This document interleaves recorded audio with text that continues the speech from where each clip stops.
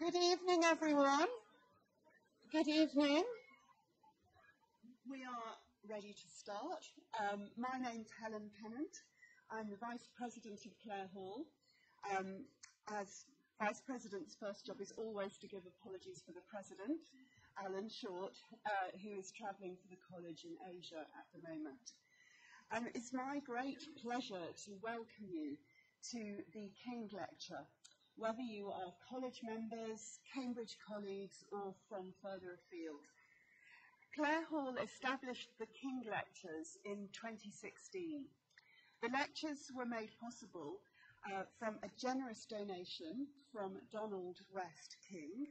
Professor King was a pathologist from Yale, and he spent time with us as a visiting fellow and then a life member of Clare Hall. Since 2016, we've had many distinguished speakers, and this lecture has become an important part of the intellectual life of our college. This was Professor King's vision, and I have learned that when the original concept for the lectures was discussed, Professor Dubner's name was mentioned. So tonight we're actually honouring Professor King's wishes in welcoming her to give the lecture. This year's lecture has been arranged by Dr. Laurie Passmore, as in many previous years. Laurie is one of Clare Hall's most eminent fellows. She is a group leader of the Structural Studies Division at the Medical Research Council Laboratory of Molecular Biology in Cambridge, and she is a fellow of the Royal Society. I'm now going to hand over to Laurie to introduce Professor Dubner.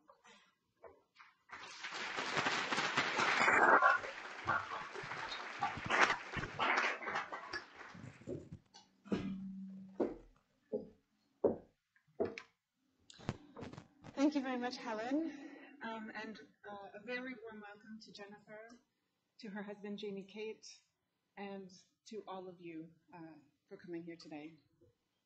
And we're really very thankful to Jennifer and Jamie for taking time to spend several days in Cambridge and at Clare Hall.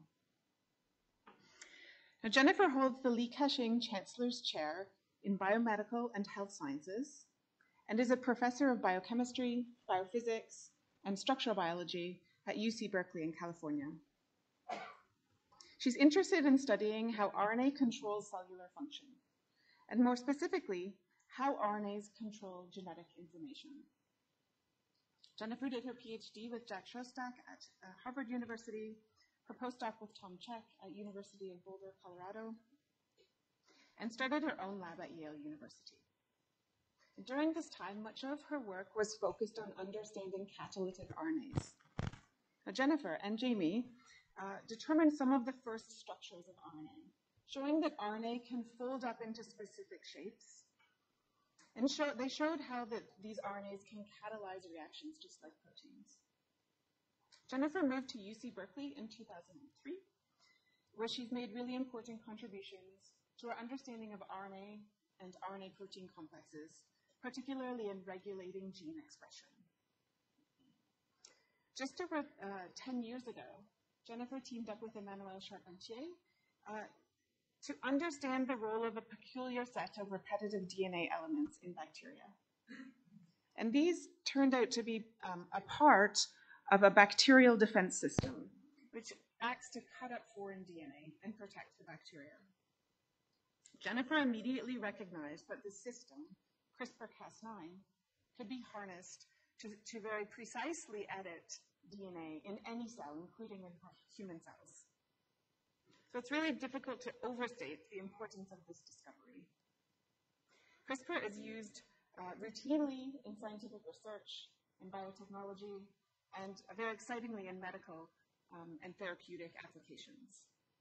So Jennifer and Emmanuelle Charpentier were awarded the 2020 Nobel Prize in Chemistry for their work. But given the immense scope of this technology, Jennifer has initiated and encouraged discussions on the ethics of genome editing. She's really passionate about the way we do science, about mentoring, and about communicating with the public, This was really evident in her interactions with students in the scientific community today. Jennifer is an investigator of the Howard Hughes Medical Institute. She has many honors and awards to her name.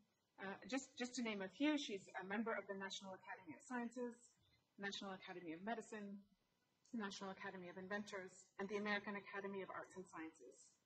She's a foreign member of the Royal Society, and she's a recipient of the Breakthrough Prize in Life Sciences, the Gairdner International Award, the Kavli Prize, and the Wolf Prize in Medicine.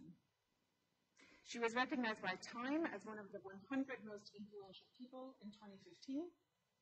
And very recently, she's founded the Innovative Genomics Institute, which aims to harness genome engineering to solve some of humanity's greatest problems. And so with that, I'd like to welcome Jennifer to the stage.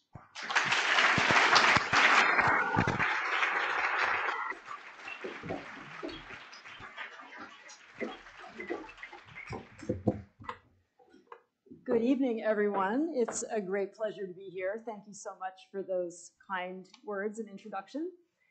I'm delighted to have an opportunity to speak with you about our work on CRISPR, and I know and I can see that we have quite a few students here, so I'm particularly honored that the students are here, and for you, I really would like to share a bit about how we got involved in CRISPR and kind of a little bit about my personal story with this field of science, and really to explain that, for me, I've now been running my academic lab for almost 30 years, and I found that over the years we've worked on a number of different things, but it's really always been about curiosity-driven science, as Lori Passmore just said, and really with an eye towards evolution and the role of RNA molecules in particular in evolution. It was really through that broad interest that I got involved in CRISPR. It wasn't to develop a technology, but it was really to understand something very fundamental in biology.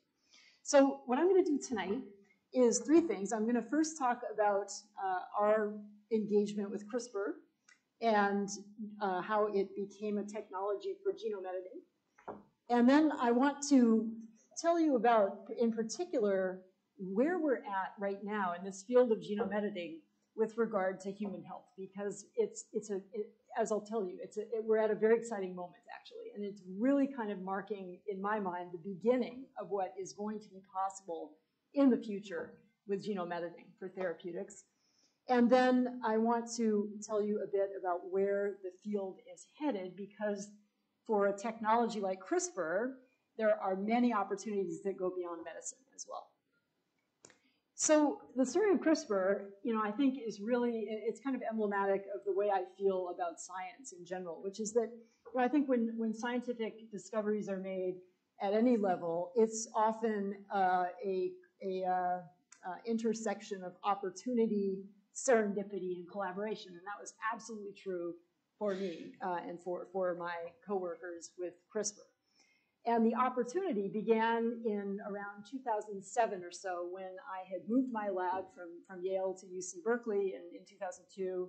And shortly thereafter, I met Jill Banfield, who's shown here. So Jill is a scientist who researches bacteria, and she does so by doing bioinformatics. So she sequences the DNA found in microbes to figure out who they are, and importantly, also the kinds of viruses that infect these phage, and it was through these bacteria. And it was through that type of research that she had come across a lot of examples of curiously repetitive DNA elements in the genomes of many bacteria, not all, but quite a few.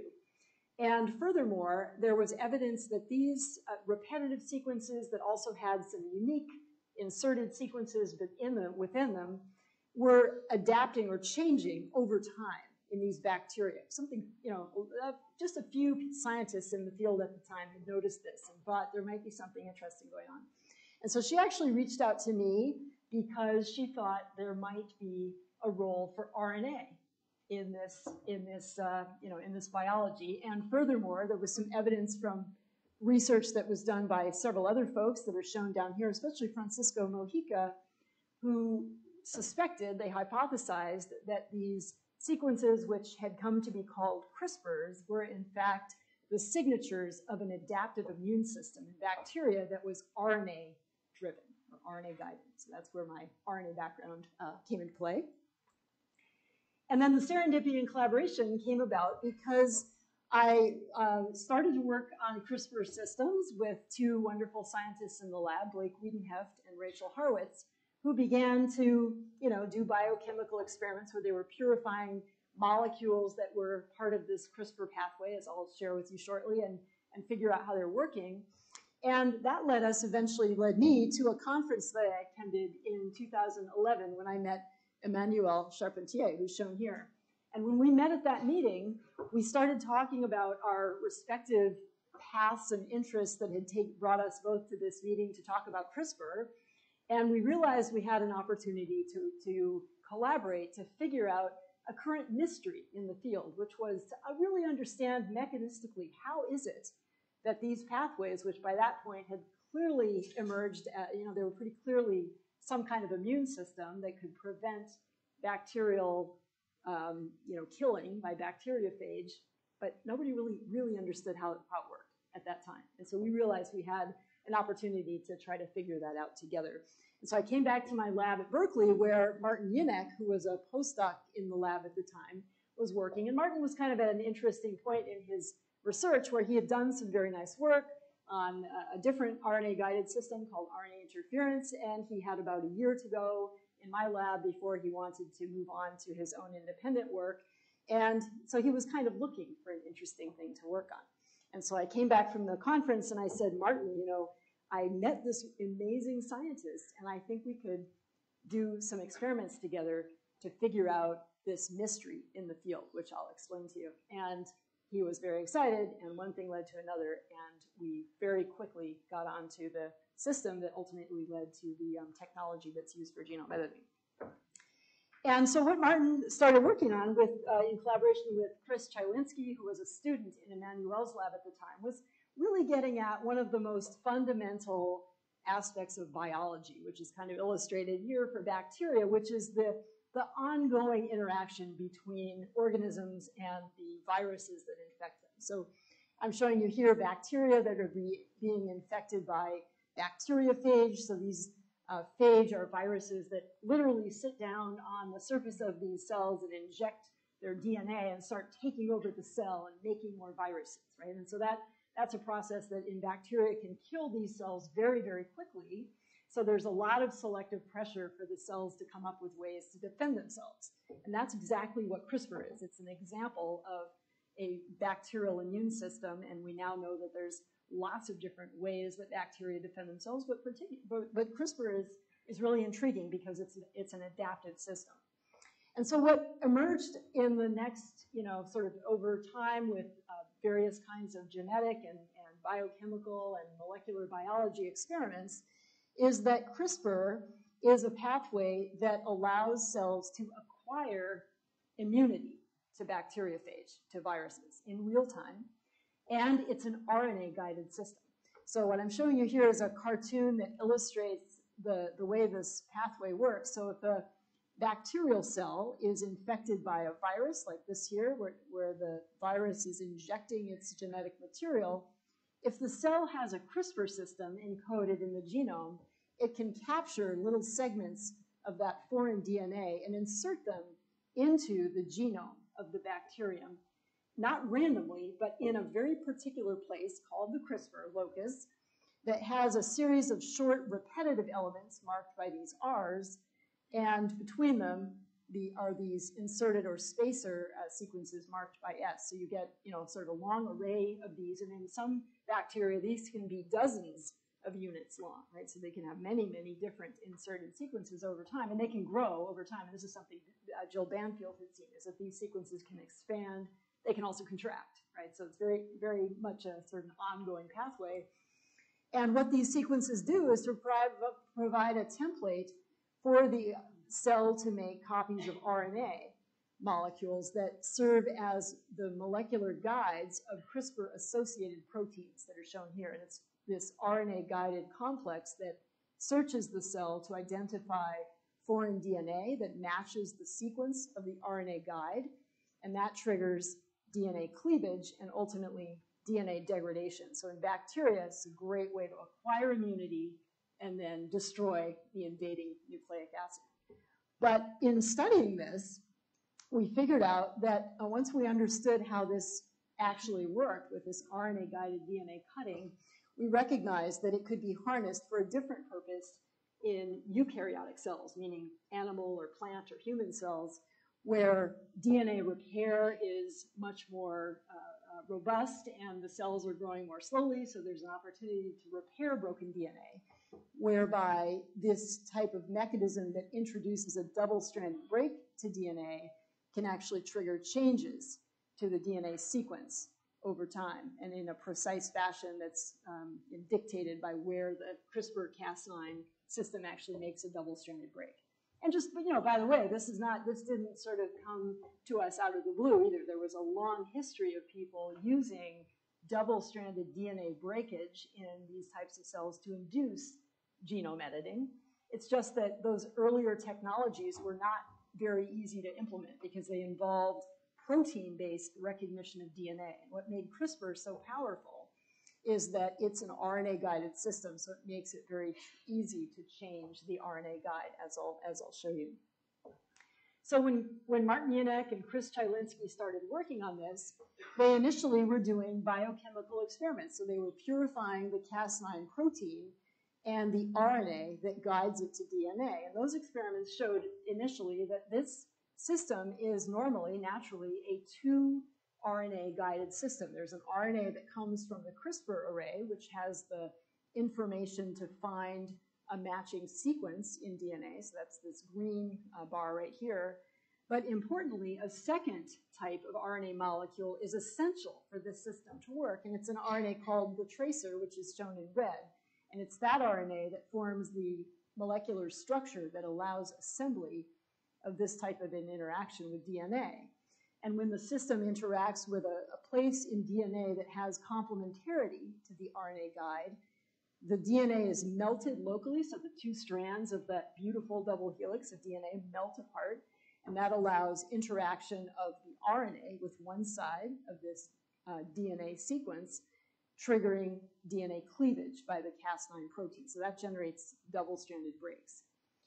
And furthermore, as Martin Janek in the lab was investigating the details of how this actually works, he figured out a couple of things that turned out to be very important for developing this as a technology. First of all, we realized that in addition to this 20 nucleotide sequence in DNA that matches the RNA guide, which is essential for the system to work, there was another aspect that was essential, and that is the presence of a little motif in the DNA adjacent to the target. So for this enzyme, it's 2 GC base pairs. So this is a motif that we call the PAM sequence that is required for targeting. And I won't get into it tonight, but it's the reason it's there in bacteria is it's a mechanism that the bacteria can use to detect self from non-self, right? So it's a way that all immune systems have to be able to figure out, am I targeting really something that's foreign versus my own genome? And this is how it works in these bugs, is that they have this little tag that says, oh yeah, this is a foreign piece of DNA and you need to target it. And then for the RNA, you remember I told you that in nature, this is a 2 RNA-guided system. But what we figured out, being RNA biochemists and people who think a lot about RNA structure, is we realized that it was pretty likely that these RNAs were close together in physical space, and furthermore, that we could actually link them together by making a continuous strand of DNA, of RNA, this is RNA here, that would have the guide sequence on one end and the part of the RNA that's essential for recognition of the Cas9 protein on the other. And so Martin was excited to test this idea in the laboratory. So this was something that, this was sort of an idea that came out of the initial studies of this protein and its guide RNA. And so I just wanted to show you 2 experiments that were done in those early days in the lab that are, as you'll see, are very simple experiments, and yet they were kind of profound for us at the time because they told us some information about the system that turned out to be very important for figuring out not only how it works as an immune system, but also how you could harness it as a technology.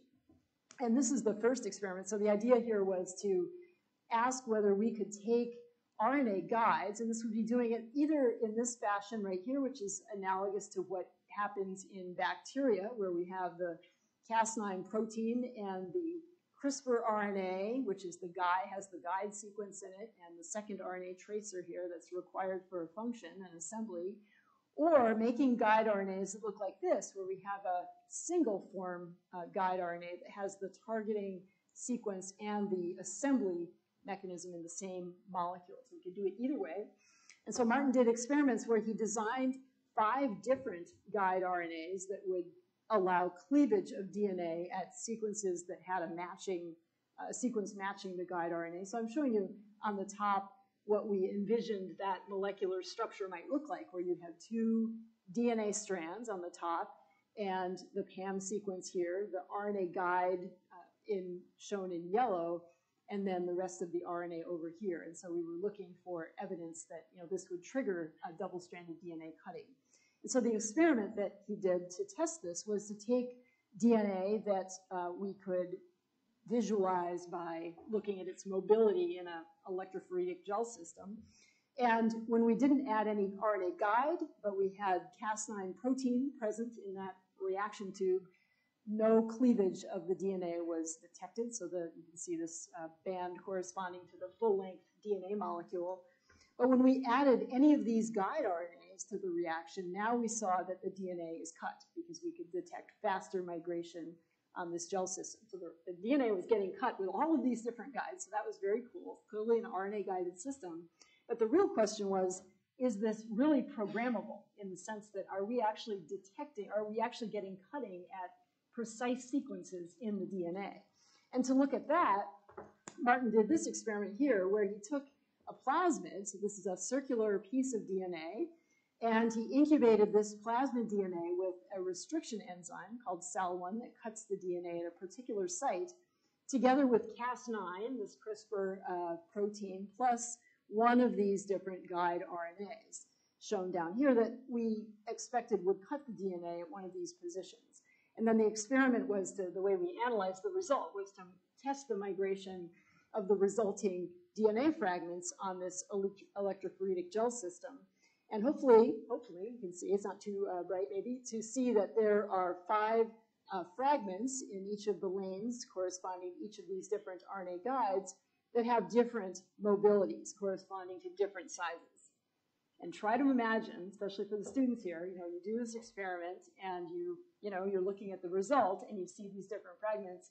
And then, I still remember Martin and I leaning over the light box in the lab and seeing this and realizing that, holy smokes, we have a programmable protein and we know how to program it, right? And so this was really a fun moment because we also realized that with the format of the guide RNA being in a single molecule of RNA, we had a 2-component system that could pretty readily be reprogrammed and redeployed to cut different kinds of RNA, kinds of DNA. So I just want to show you a quick video that is a kind of an artist's rendition of how we imagine this working for genome editing, where you can put a nuclear localization signal on the Cas9 protein and then program it with different kinds of guide RNAs that send it into the nucleus of an animal or plant or human cell, where it can search the genome to find a sequence that matches the RNA guide. And when that occurs, we know this protein can melt open the DNA. That allows formation of an RNA-DNA helix inside the protein, triggering DNA cleavage. So that's Cas9's job. And then this is where the actual editing occurs. So the broken ends of the DNA are then detected by repair enzymes in the cell. So they find these broken ends and they can seal them up, in this example, by making a small change in the DNA sequence right at the place of the break. And in other cases, depending on how this technology is implemented, one can also include a DNA template for repair. So that allows insertion of new genetic sequences at the site of the original double-stranded break. And as a result, this RNA-guided mechanism turns out to be really useful for all kinds of genetic manipulations inside of cells. Not only gene disruptions or gene replacements, but also control of transcription, meaning control of the output of genes, and detecting the presence of different kinds of RNA or DNA molecules by diagnostic detection.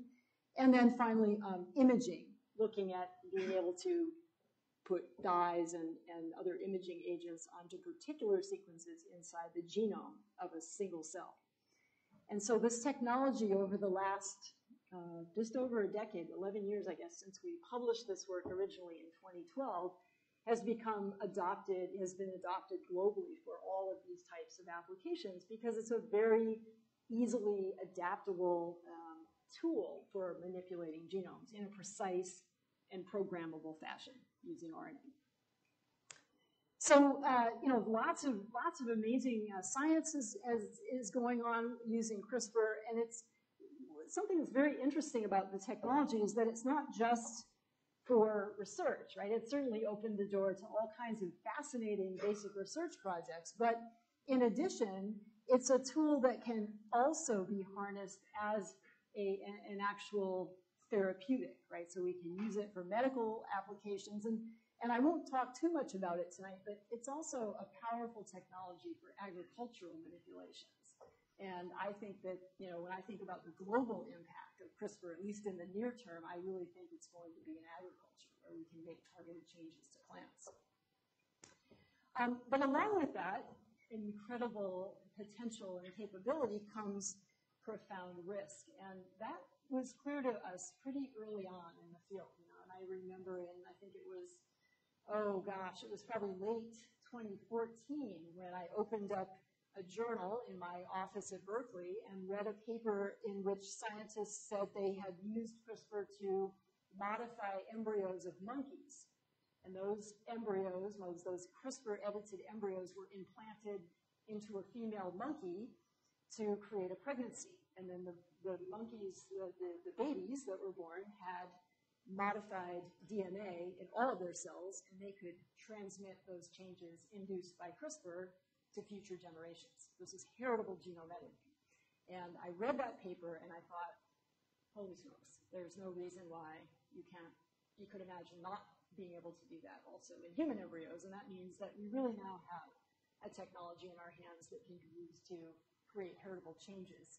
So we as humans have a tool that allows us to rewrite our own code of life. And that it struck me as just kind of an amazing thing to think about. But also potentially, with lots of potential ethical challenges. And so as a result of that and lots of conversations that I was having with my colleagues at Berkeley at the time, we had started an institute called the Innovative Genomics Institute that Lori mentioned. And in that context, we held a small meeting at the beginning of 2015 where we brought together a group of scientists who were experts in vitro fertilization, human reproduction, people who had been doing other kinds of genome editing in their research. And we tackled this, we discussed this challenge of, what do you do when you have a technology that allows you to make heritable changes in the human genome? And, should we do that? And if we should, how should we do it? And, and all those kinds of questions. And as a result of that very small meeting, we got the national academies in the US and the Royal Society interested in this, and ultimately also some of the scientific academies in other countries, including in China, who have now been holding regular international meetings on this topic. And the most recent one was in London earlier this year. And these meetings have resulted in reports like this one that have really dug into the current state of the science, as well as all of the other aspects of this field that come into play, whether they are legal, societal, ethical. So what are all the things that we have to think about if we're going to use CRISPR in this fashion? And you may know that, in fact, it was at the second meeting of that group in Hong Kong in 2018 that a scientist announced that he had, in fact, used CRISPR in human embryos, and those embryos had been implanted to create a pregnancy, and the girls that were born from that pregnancy had CRISPR-modified DNA. And this was, it was quite shocking at the time, although, to those of us that were in the field, we knew that this was certainly a possibility. And I think what happened was very interesting, was that, there was sort of an immediate international backlash against this work. people recognized that it was really performed unethically. There was not a justifiable medical reason for the work that was done. And as a result, that scientist's lab was closed. He was jailed for several years. And around the world, I think there's really been, at least a loose consensus that this type of use of CRISPR, at least today, for various reasons, shouldn't proceed, at least for now, right? And we can, maybe in the questions, we might talk more about this. But and furthermore, what's happening today is that the vast majority of work that's going on in terms of clinical development of CRISPR is of the type shown here, called somatic cell editing. And that means editing cells in individuals that are able to impact the health state or the disease state of the individual, but they're not cells that are egg or sperm cells. They're not going to pass the changes on to future generations. And one of the very first examples of the kind of disease that might be treatable with a technology like CRISPR is a very well-characterized genetic disease called sickle cell disease. And so this is a disease that results from a single base pair change in one gene in the human genome. And it's a very important gene. It encodes a protein called beta globin that is one of the proteins that forms hemoglobin that carries oxygen in red blood cells. And so when people inherit two copies of the sickle cell gene, they actually produce a mutated form of beta globin that leads to sickled red blood cells and ultimately to organ failure through a number of, typically these patients will have crises every few weeks where they have terrible pain and organ damage, et cetera. And so although this disease can be diagnosed and there's sort of palliative care for these patients, they can receive blood transfusions and things, there wasn't really a way to think about approaching a cure for this disease until CRISPR came along. And with CRISPR, we have a technology that now can actually go to the source of a disease like this, and we can imagine a way to provide corrective changes in the genome of a patient that will allow them to produce normal red blood cells. And so I want to just describe some of the biology behind this. It's very interesting biology, and it also is an example of how I think often in science, technology or any kind of discovery will intersect with other discoveries, and whether they're fundamental science or technological, that allow something to happen or to be done that couldn't have been done before. And that was absolutely true in the case of sickle cell disease. So it turns out that in normal human development, if we look at this is a fetus developing, and then the person is born, and these are months after birth. If you look at the production of proteins that are responsible for making hemoglobin in red blood cells, what you find is that this protein here, gamma globin, which is a fetal form of hemoglobin, declines over time, and it goes down and drops eventually to zero. So this gene this protein is made during fetal development, but it gets turned off close to the time of birth, and eventually that protein goes away. And meanwhile, adult form of hemoglobin, called beta globin, is turned on, and this protein starts to be made. So this is what happens normally in human development. But in patients that have two copies of the sickle cell gene, so that's that sickle form, that mutated form of beta globin, within about 3 months after birth, they can start to experience sickle cell disease symptoms. And so that's sort of the high-level physiology of this disease. And furthermore, people like Stuart Orkin and many others had been studying the details of the biology of this and wondering, well, how does fetal hemoglobin get turned off? And they figured out that there's a protein called a transcription factor called BCL11A that is responsible for turning off the production of fetal hemoglobin. So this protein gets expressed during fetal development, and ultimately it turns off fetal hemoglobin production, and we start making adult hemoglobin. And so with that biological understanding, when CRISPR came along, there was a very clear opportunity to use CRISPR in its most basic form, which is as a DNA cutting enzyme that can induce a little disruptive change in the genome to do the following. And the idea was to, this is now showing a cartoon of this BCL11A transcription factor coding sequence in the genome. And so here's where, this protein is made by expression from this position. And there's a sequence called an enhancer in that region that, when disrupted, can actually turn off production of this transcription factor. And as I mentioned, that then allows, because that protein, which is a repressor, is no longer made, then you can continue to make fetal hemoglobin. And in fact, it was known that there were some rare cases in the human population of people that, and even though they inherited 2 copies of the sickle cell gene, they were physiologically normal. They didn't have sickle cell disease. And the reason was that they actually had this type of mutation, right? So they still made fetal hemoglobin, and that could override the effect of the sickle cell mutation. So with CRISPR, the idea was to design an RNA guide that would allow this complex to do exactly the chemistry that I showed you before, but do it right here. So make a disruptive change in this enhancer of the BCL11A protein coding sequence that would disrupt production of this and thereby allow fetal hemoglobin to be made in these patients. That was the idea. And so this went forward initially as an experiment in cells that were derived from sickle cell patients. It worked really well. Then it was done in animal models of sickle cell disease. And eventually, it was done in people.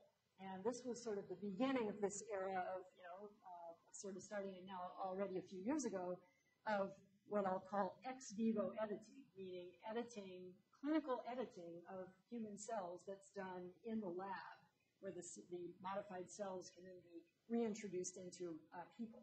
And so for sickle cell disease, the way it works is that a patient can donate their blood for the experiment, and the blood cells are taken out, and in particular, the cells that are desirable for editing in this type of application are stem cells. So these are cells that, from the blood, that are blood stem cells, so they're progenitors, they can give rise to mature blood cells in the future.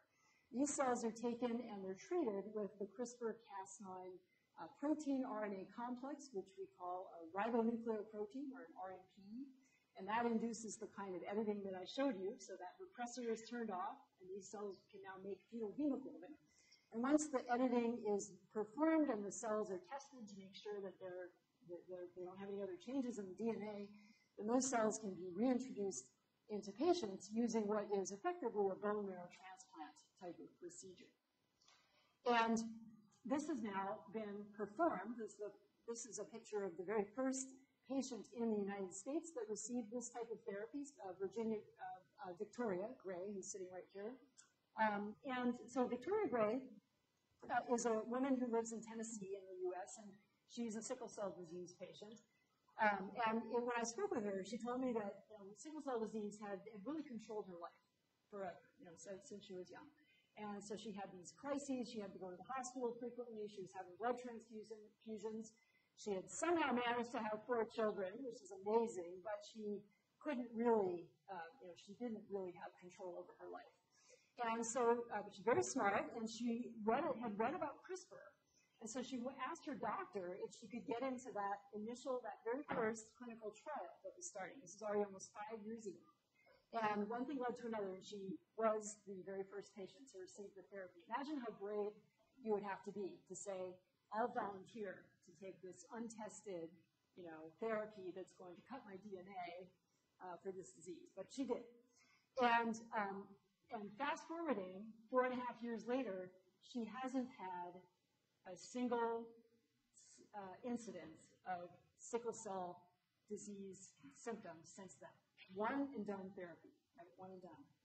And here's a picture of her taken this March earlier this year in London. So she came to the conference on human genome editing, and she explained that this had transformed her life. She's now enrolled in business school. She's starting a clothing company. She doesn't have any more of these crises, and she can just get on with her life. And so as a scientist, for me, this was just so incredible. I felt so emotional when I talked to her because I realized that, this kind of research that started as just very fundamental curiosity-driven science had actually turned into something that could really change somebody's life. And she's not alone. So there are now almost 36 people that have been treated with this type of therapy for sickle cell disease. And every single one of them, and they've been treated at different times, so there are different numbers of months that have passed since they received that therapy. But so far, all of those people have had the same benefit.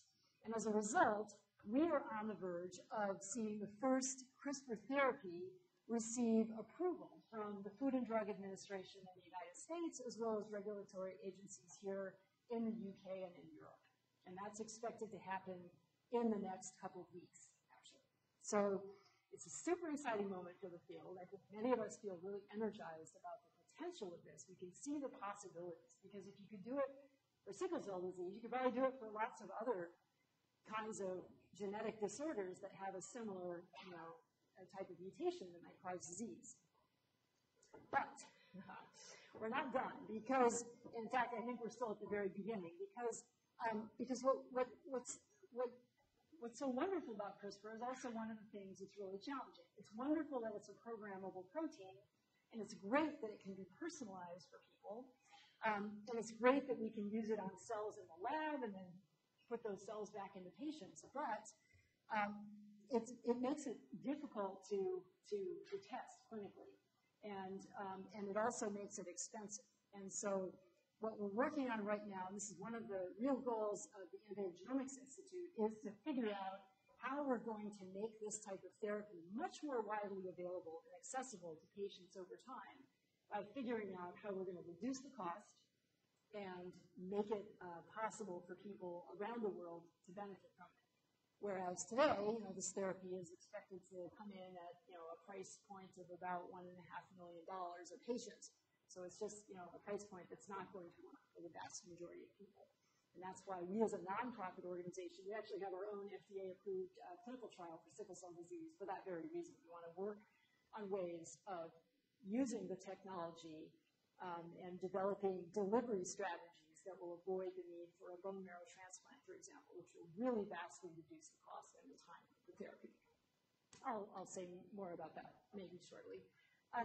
But where is this going in the future? I mean, I think that when I think about how CRISPR will be deployed for lots of other kinds of diseases, and by the way, people start to, you can easily imagine, even in the early days of the field, people were starting to think about, well, maybe we could use this for cystic fibrosis, which is also a monogenic human disorder. Maybe we could use it for diabetes. Maybe we could use it for Huntington's disease, which is a neurodegenerative disease, and again has a single gene that's responsible. So all these things are very intriguing. Muscular dystrophy, another example. And in all of those cases, if we really want to be able to do that, we're going to have to develop in vivo genome editing. What in vivo means is just that we'll have to be able to actually deliver these editing molecules directly into the body, because for lots of those diseases that I just mentioned, it's not going to be possible to take out cells and edit them and then put them back into the patient, right? So that blood disorders are kind of unique in that regard. So this is something that we've been really thinking a lot about, and today we're at about 250 patients that have been treated with CRISPR in clinical trials of different types. I mentioned to the students yesterday, actually, that if you're curious about this, you can go to clinicaltrials.gov, which is a U.S. National Institutes of Health site that show you, at least in the U.S., some of the trials that are going on. There's a lot with CRISPR right now. So we're at this level. But if over the next 10 years, it would be great if we could get up to, maybe we can actually help, tens of thousands of patients, and if we really want to do that, we're going to have to get better at the way that we deliver these editors. And just to show you that this is it's not total fantasy that we're going to be able to do in vivo genome editing.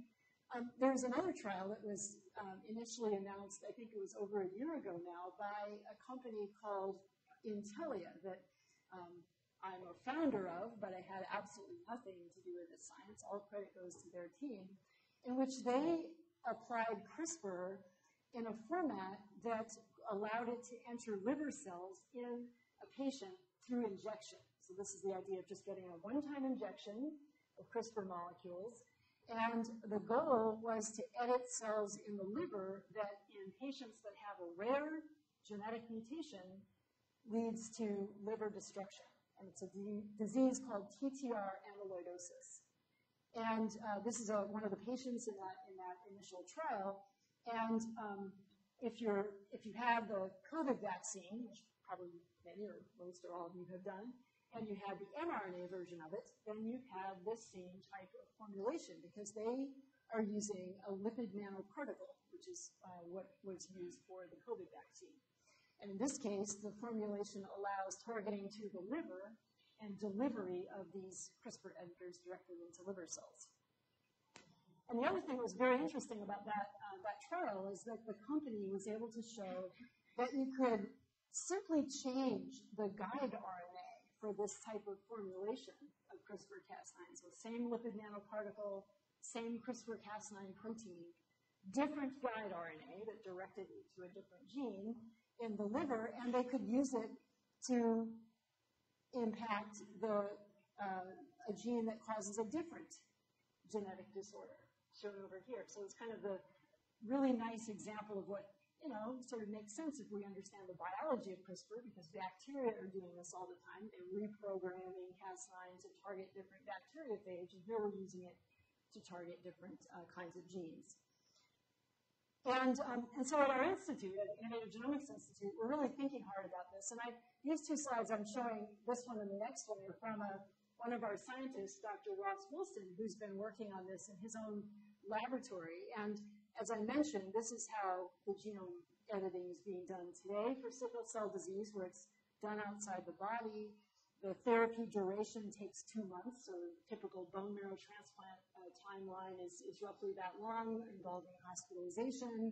The cost is very high, but imagine that we could change the delivery vehicle either to a lipid nanoparticle or to some other kind of, he's in Ross's lab, he's actually making chemically modified versions of Cas9 that have cell type specific targeting abilities. And you could deliver these molecules directly by injection into a patient, no bone marrow transplantation required. This could vastly reduce the duration of the therapy and also bring down the cost. So this is something that we're very actively working on doing. In our own lab, in my lab, for several years now, this has been a project that was led initially by a postdoc, Jenny Hamilton, who came to the lab from a virology background. And she wanted to take advantage of what viruses naturally do very well, which is they are very good at infecting specific kinds of cells. And in a viral infection, of course, they infect a particular cell type and they inject their genetic material, and analogous to what I showed you for bacteriophage. But, and this is very effective in terms of cell type specific delivery. But what we really were interested in doing was delivering not genetic material, certainly not for a virus, but these genome editors. And we were particularly excited about the possibility that we could use this kind of viral packaging to deliver pre-assembled Cas9 guide RNA complexes. So these are proteins and RNA that we hoped we could package in these viruses. I told the students when we talked earlier that I was going to tell you more about our work on this, and I changed up my slides a little bit because I knew we had some high school students here, and I really, really wanted to give a talk that would be accessible to everyone. So I'm not going to show that work in detail, but I'll just say that we have some very exciting work that we're doing right now on the structural biology of these kinds of particles, and Jenny Hamilton has been able to reprogram these kinds of particles to enter different kinds of cells. And we're very excited about the future of this as a way to do targeted genome editing in vivo, by programming particles like this to deliver the editors to just those cells that need editing for a particular clinical application. So stay tuned, because I think that's going to be an exciting future direction for the field. But at the same time, we really wanted to not only think about this challenge of making genome editing widely accessible, we want to think about it not only from the perspective of science and technology that we need to be doing, but also from the perspective of other kinds of stakeholders that are going to influence this process. And this is an effort that's been led by Melinda Kliegman at the Innovative Genomics Institute, who is our Director of Public Impact, and she has colleagues that are working with her. And they put together a task force that met over about a year and a half to really dig into this issue of possible solutions to genomic medicine access. How are we going to deal with this challenge of reducing the cost and making it available to people? And they came up with four general approaches, four general steps that need to be taken. First of all, that we need to think about a pricing structure for these therapies that is dynamic in the sense that there's not one price that everybody has to pay, but there's a scale to the price that is perhaps linked to the GDP of the country the person's from, or something like that. Secondly, we needed to think about innovation with manufacturing because, as we know, we're biochemists working in the lab, and we work with purified proteins, and we're comfortable doing that and making RNA. But if you want to take those molecules and put them into a person, they have to be produced in a very specific fashion. And of course, they have to be very clean and very pure, and that can get expensive quickly, and it can be hard to scale. But we have ideas there about how we can improve manufacturing. So that's the second thing.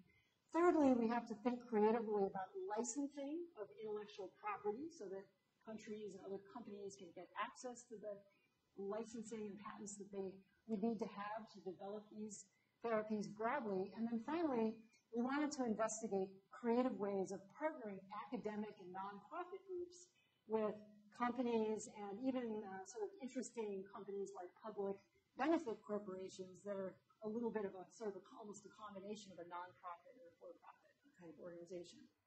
And we're doing all this. If anybody's interested in this report, you can find it here. You can check out our website for this. And we're actually writing up a perspective for Nature magazine right now that they asked us to write on the eve of this CRISPR approval to really talk about these subjects, because now it seems very immediate. Right? We've got a great therapy, but we've got to figure out how we're going to make it more available to people. So this is just a slide from Melinda at our institute that just kind of illustrates several steps that need to be taken in the path from where we are today over here with sickle cell therapies to ultimately getting to an affordable cure for sickle cell. It really just involves starting with where we're at with this ex vivo type of therapy, and then working with the community, working with regulators, working with companies, and working, of course, with scientists to figure out how we're going to create better technology and better ways of producing it and regulating it so that it can be more widely available. And finally, I'm just going to end by just mentioning very briefly other impacts of CRISPR on the human health, challenges in human health, but also the health of our planet. And this is really a project that has emerged over the last couple of years at the Innovative Genomics Institute, focusing on taking CRISPR back to its origins. And that means using it in microbes, and not just individual microbes, but using it in microbiomes. So these are the communities of microbes that populate our bodies and our planet, and are really responsible for much of the sort of the planetary ecosystem. And we started to imagine that you could use CRISPR to make targeted changes in, say, a single gene of a single type of organism, but within the context of a complex population of bugs. And my lab initially started doing this with Jill Banfield, and then more recently, we've been able to raise some philanthropic support to hire a number of younger scientists who are doing this type of work in two settings. One is to edit the human gut microbiome. And this is a project we have in collaboration with UC San Francisco, and we're starting off by looking at asthma as a disease that is connected to the microbiome, and we'd, of course, love to expand it to other microbiome-connected disorders. And then in livestock, we're doing this work to edit the cow rumen microbiome, which is surprisingly important in the production of methane, one of the most powerful greenhouse gases. And the idea there is to reduce methane production in cattle and do it in a fashion that's inexpensive and that we can work with farmers in countries around the world to make widely available. And these are some of the folks that are doing this work. This is Spencer, Ben, and Brady, and we just hired another scientist, Carlotta Ronda, joining their team. We've hired them into non-tenure track positions, but they have They're principal investigators. They run groups. They have students. They have postdocs. They have generous funding, and they have, importantly, a collaborative lab. So they have a collaborative lab, and we've hired them telling them we want to reward you for collaboration, and we want to reward you for working as a team and figuring out how you're going to tackle these really big challenges in microbiome editing and do it in a way that will lead to real-world solutions to these problems. So it's a really interesting experiment, I guess, in sort of doing academic science in a different way. So I'm just going to close by pointing out that, as I told you, these RNA-guided CRISPR-Cas proteins are incredibly useful for not only sort of programmable genome editing, but all kinds of genetic manipulations that we can now target to particular sequences because we know how to control the activity of these proteins. We know from clinical trials that this type of strategy for treating disease or even curing disease can be safe and effective, but we now have to figure out how to expand its use and make it widely available over time. And that's, I think, really what the next decade of CRISPR is going to be about. Right? It's really going to be about developing it and expanding its use. And I want to thank an amazing team of scientists. This was taken at a lab retreat where we had all of our undergraduate students, our technicians, students that are associated with my lab in any way, all wanted to use. We all went to the Sonoma Valley, and it was a lot of fun. And I, of course, we're incredibly grateful to the agencies that have funded our research. I couldn't have done this without Howard Hughes Medical Institute support, and also, importantly, the National Science Foundation in the United States, because they gave us a little grant in the beginning that allowed the very first CRISPR biology to get going in our lab. And finally, I'll just thank the organizations that I'm affiliated with in the Bay Area of California, and these are some of the companies that I'm a part of as well. And thank you all.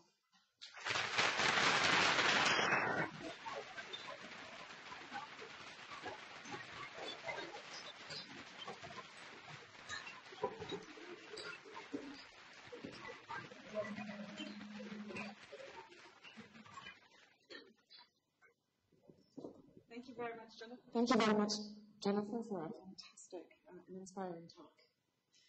I'd like to give people in the audience a chance to ask questions. And we have some microphones. Or I can repeat the question. Yeah, or you can repeat the question. Say your question.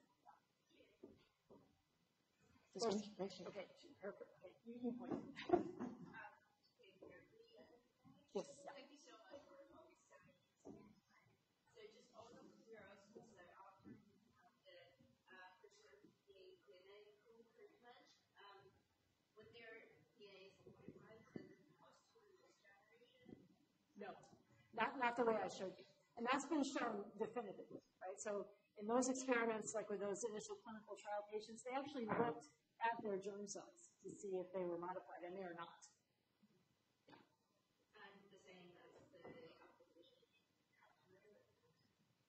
Right, so in the application cattle is not even editing cattle cells, right? It's editing bacterial cells that are in the cattle rumen.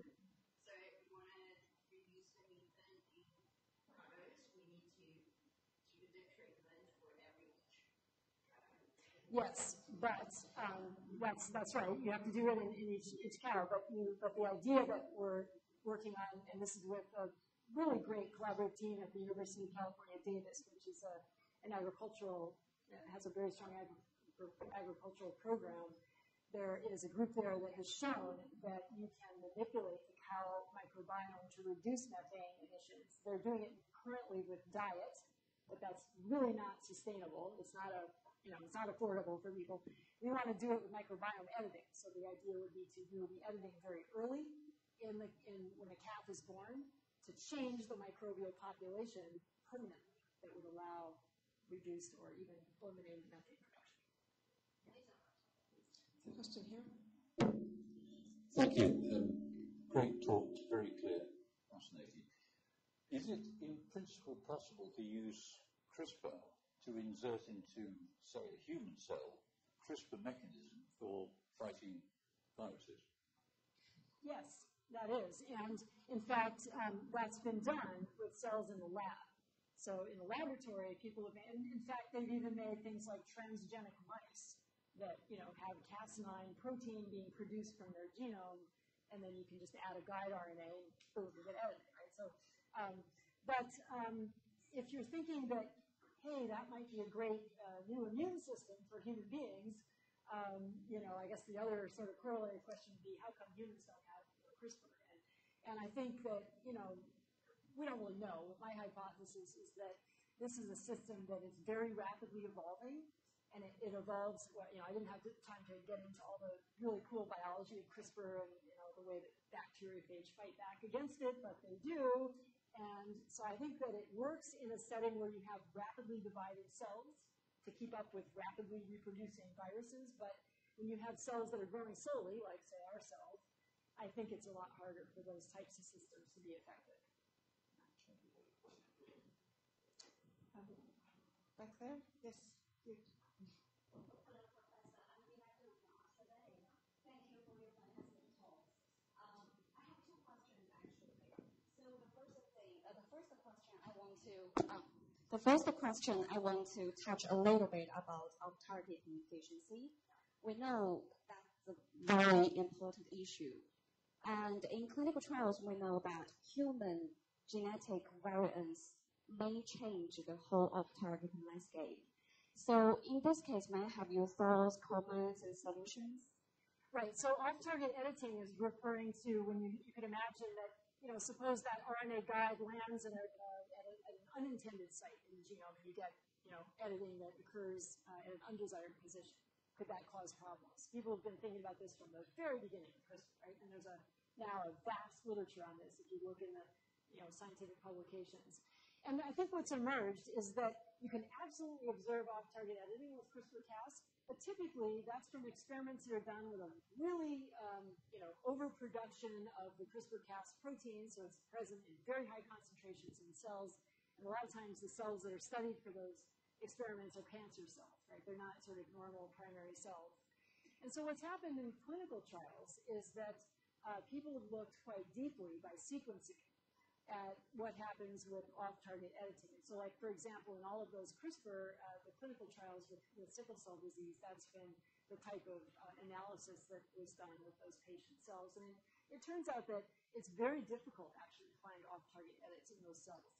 And it's probably a combination of, the cells are primary cells, they're stem cells, and they're also being treated with a limiting amount of the editor. And by the way, I didn't get a chance to tell you, but in those trials, they're actually using the assembled Cas9 protein with its RNA guide. It's not introduced as a, reproducing virus or something like that. So it goes in, it edits, and then it gets kicked out or just, destroyed in the cell. So it's not around to do a lot of off-target editing. So I think today, you're right that it's an important thing to monitor, and we have to always be thinking about it, but I don't see that today as a bottleneck for this type of therapy. Thank you. If I can ask the second question very briefly. So you mentioned about we currently we're applying CRISPR for DMD, for Huntington. So my question is, when do you think is the bad timing for aging-related diseases using CRISPR? Because we're talking about the future of CRISPR, do you think now is the best time, or when we solve the bottleneck, etc., of targeting Did you manufacturing? say aging? Yeah, aging-related diseases. Yeah. Boy, I'd love to have some aging-related. Let's mitigate aging. That sounds great. I think the challenge with CRISPR is, I tried to highlight in the talk that a lot of the clinical applications that are contemplated currently are monogenic disorders, right? They're diseases that are clearly the result of a single gene in the human genome that's mutated. But for lots of things, and I think aging would be in this category probably, there are many, many genes that are contributing, and we don't know what they all are. Right? So I think that's going to be a much harder challenge. I think the frontier of that kind of biology is frankly in the research realm, where CRISPR can be used to interrogate the function of genes or the function of many genes at once and try to figure out how they're working. And there's a lot of that type of research going on. I think that has to happen before we're going to be able to use it in a clinical fashion. Thank you so much. Thank you. Thank you. Has a question, and there's a question in the back row. We can get a microphone back there. Thank you. Thank you. Go ahead.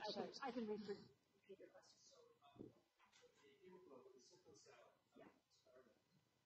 There must be a reason why we switch from fetal to adult people.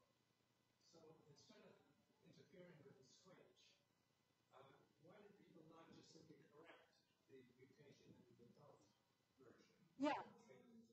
Yeah, it's a great question, Becky. And so, it really has to do, it's really more of a, I would say it's more of a technical capability question, okay? So in the early days of CRISPR, the very first capability with CRISPR was that you could use it in its natural native form to cut DNA and induce a small change in a DNA sequence. And people were using this for gene disruption. And so the question was, is there a gene disruption application that will work for sickle cell disease? And it's the one I showed you, right, where you can disrupt production of that repressive protein, and you get fetal hemoglobin made. But you're absolutely right that an alternative would simply be to let's just correct that disease-causing mutation. To do that, you need to use CRISPR in a mode where it induces insertion of a little corrected sequence into the beta globin gene. That's being done, and in fact, Jacob Korn, who's at the ETH now, but used to be with us at Innovative Genomics Institute, he was there. He actually worked on a therapy with CRISPR for sickle cell disease that does exactly that. And in fact, that's the format of CRISPR that we're using in our clinical trial. So our trial is an actual gene correction that we're doing. So you can do both. The very back row.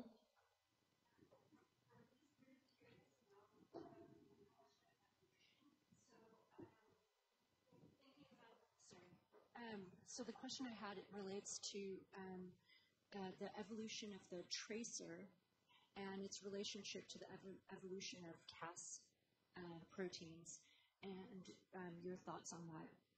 Yes, and I love this aspect of CRISPR, and I didn't have time to talk about it tonight, but we're doing a lot of work on kind of thinking about the coevolution of these pathways, because they are fundamentally, they are RNA protein complexes that have to work together, right? And in the case of CRISPR-Cas9 that I showed you tonight, it's a protein that normally uses these two RNAs. And this was work from Emmanuelle Charpentier originally, is that she found that when those CRISPR RNAs are made to work with Cas9, the tracer RNA is made in a single copy in the genome. There's a little gene that makes the tracer RNA, and that RNA is made in high levels. It's made at a very high level so that you have enough of those little tracers that they go around and they base pair with each unit of that CRISPR repetitive sequence. I hope this is making sense. And they allow the cell to cut that RNA, the CRISPR RNA, into the little segments that work with tracer.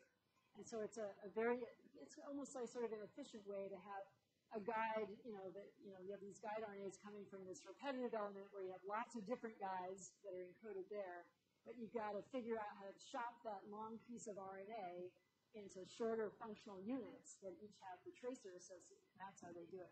But it turns out there's lots of variations on this theme. Some CRISPR-Cas proteins use a single guide RNA naturally, like they have one guide, and sometimes they flip around the orientation of the RNA. So there's all kinds of little, interesting variations that happen over evolutionary time. We're currently working on some of that because I think it's fascinating. Is the microphone there somewhere? Yeah, here. And the question is, what are the bottlenecks for scaling the technology today, or probably the other way to ask this question, if you had an unlimited budget and the purpose to increase healthy human lifespan, how could you spend it? So we're back to aging. Are we back to aging? Yeah. Totally. I'm doing aging for 10 years already. Oh, okay. Yeah. I think maybe you're asking more generally, like what are the bottlenecks right now? Clinical application. Yeah. I really think it's about delivery. I do. Because I think that, when you think about how this is going to have impact in a lot of people. Today, it's very exciting. We're all excited and hoping, waiting for this, clinical approval of the therapy. But frankly, it's not going to help that many people today because it's too expensive and it's too hard on the body and it takes too long. And, people in most countries are not going to be able to do a bone marrow transplant. It's just not going to work.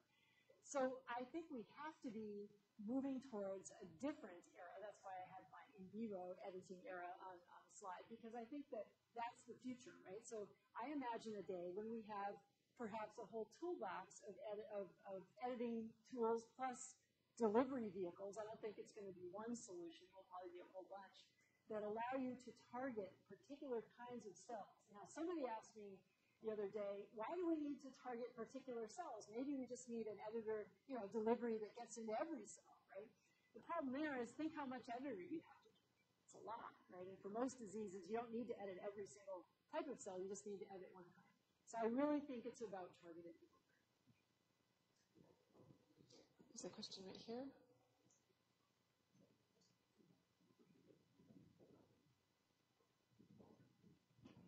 Thank you. Amazing talk. Two quick questions. The first one is, how did they target the liver in that example that you showed? Like, because it's a nanoparticle, how did they do it so efficiently? Second question, related to the cattle and the human gut. How would you maintain the microbiome, like the modified microbiome, intact? Because you could get probably food poisoning and then bye-bye, edited microbiome. And then you would have to restart again, and that would cost money, I guess. Thanks. Yeah. So the first question, how do you target the liver? Well, it turns out that, the liver is an organ that lots of things traffic to naturally, right? So, you sort of have a natural advantage with that. And these lipid nanoparticles, that's where they tend to end up, right? You don't have to do anything special, and they mostly go to the liver. So that's why liver is one of the organs, along with blood and the eye, that are kind of the three organs that are being initially targeted with CRISPR because we have ways of targeting those types of cells right now, right? So maybe in the future that'll change, but that's sort of the situation right now. With regard to your second question about, let's imagine that you could edit the microbiome, but how are you going to maintain it over time?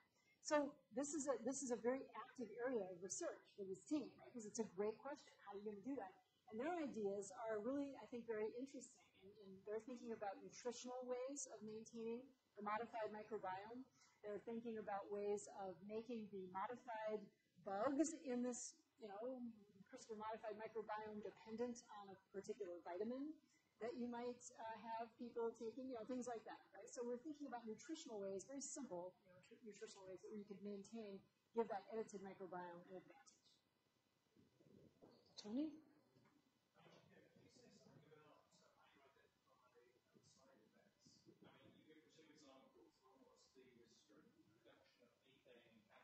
Yeah. So would that mean potentially it could reduce the effectiveness of the rumination? That means that the cattle would then get fed as well, wouldn't have as much nutrition. And then also with the fetal hemoglobin, the tail off of that must be for a reason, because in the womb it would be doing it. Does it mean that the individual, as they get older, perhaps, is not going to be as efficient in taking on oxygen? But can you identify those things, or is it just through clinical trials? Yeah. Okay. Let's see. So maybe thinking about the hemoglobin example. I mean, I think there, people wondered in the early days of those trials whether the patients that were treated would have some kind of, first of all, would the editing be persistent? Would you really see these edited cells thriving in the patients? And secondly, would you see some kind of health defect in these people over time? And so far, the answer is no and no, right? So we really don't find evidence for any detriment to their health with this type of editing. Now, will that be true for every clinical application?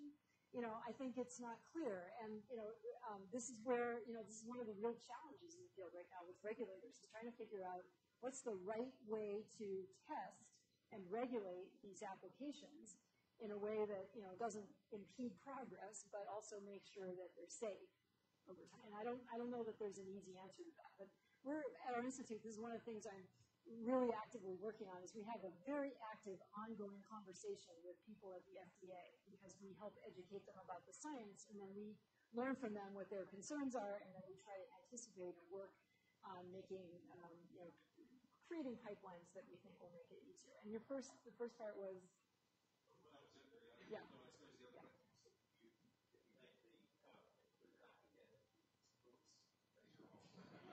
Yeah. Well, okay, so but here's an interesting, I didn't have time to mention this, but one of the ways that people are thinking about that is using CRISPR for what's called epigenome editing. And the idea there is that you make changes to DNA that are not covalent, so they're not permanent, but they affect the output of particular genes. And those can persist over, many generations of cells, but in principle, they're also reversible. I think, yeah. Obviously, the most efficient way to address human genetic disease is to modify the germline, as sperm or eggs. And obviously, that does raise huge ethical questions.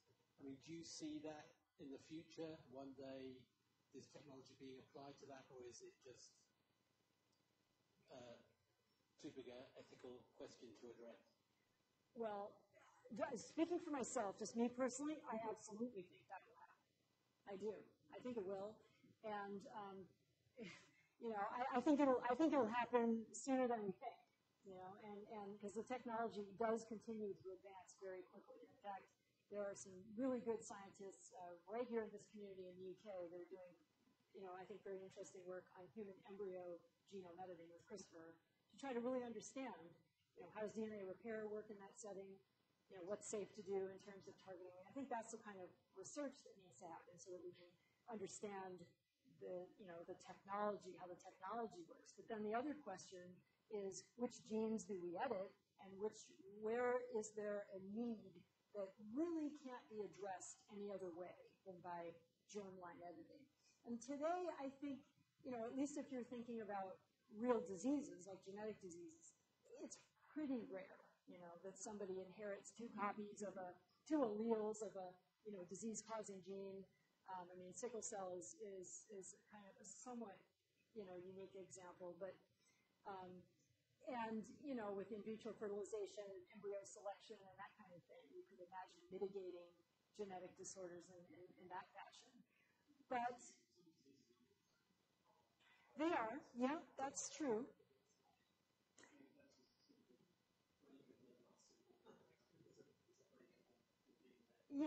Yeah. So I think that, to me, the more likely, well, I don't want to say more likely, but I think, so that's one scenario, is that there are diseases that you want to mitigate using germline editing. But I think what will happen at some point is that the technology will be at a stage where it's safe and effective, and then people say, okay, now I want to use it to, make changes to my kids that I think will give them some kind of advantage, right? Make them taller, make them better athletes, right? These kinds of things. And I think, we're laughing because I think today that's not happening, but I think it could over the next couple of decades. I think that's a real possibility. And so this is one of the reasons I'm really encouraging active discussion and transparency about the technology, because I don't think it's a good idea that we spring this on everybody, right? I think we have to be grappling with these challenges right now because it's coming. We're going to have to answer those questions.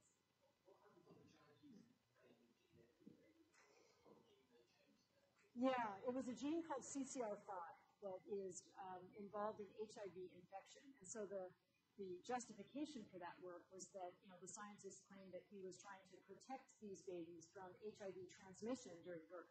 But you may know that there are other ways of mitigating against HIV infection that are very well, worked out and are quite safe. So I think people concluded that it was just really not ethical to do what he had done.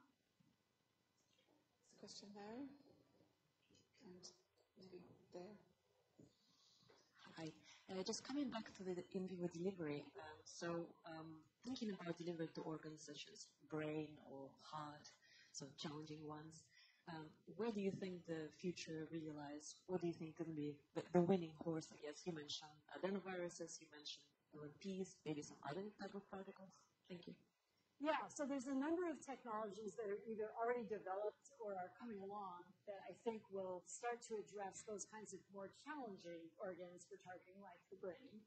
And I can just give you an example from our own work. So we actually just, we as the royal we here, this is a big group of scientists that I'm part of, but involves many others, including clinicians, that are using CRISPR in the brain.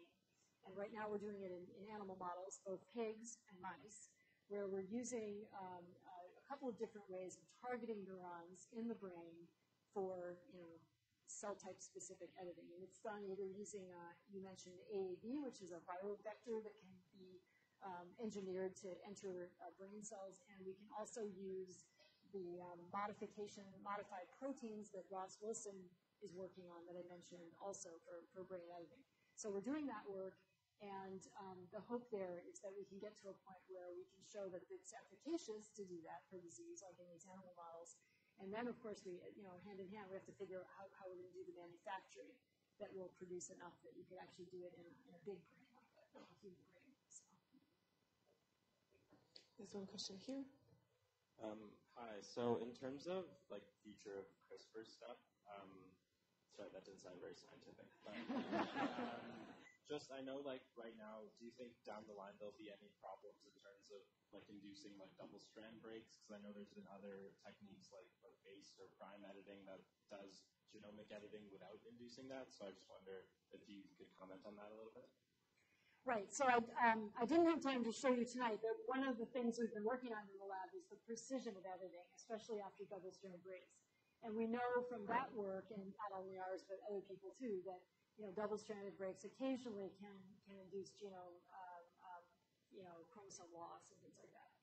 But we also know how to mitigate against that as well. So there's it's a back and forth there, understanding what's happening and then understanding how we can mitigate it.